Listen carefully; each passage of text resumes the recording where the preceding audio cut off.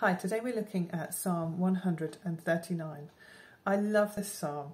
It's all about how God knows us intimately, how there's no part of us that he isn't aware of, how he created us, and how wherever we go, he is there. And there's a particular section of it that really speaks to me.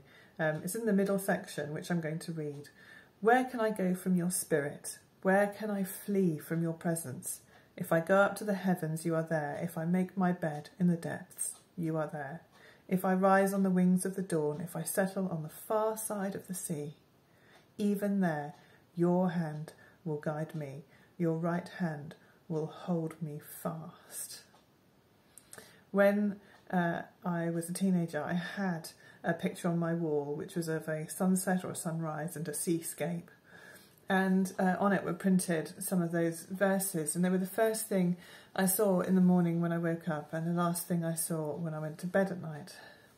And they have proved true throughout the whole of my life, even when I have kind of turned away and almost kind of tried to put distance between myself and God.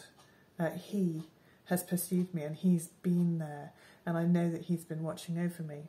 And it says, if I say, surely the darkness will hide me and the light become night around me, even the darkness will not be dark to you.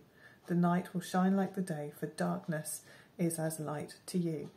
And even in the dark times of my life where things have happened that have caused me sadness, or things are going on that have been cause of trouble and grief, that truth has been played out in my life.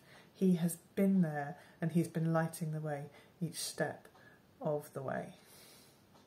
That's why I love this psalm.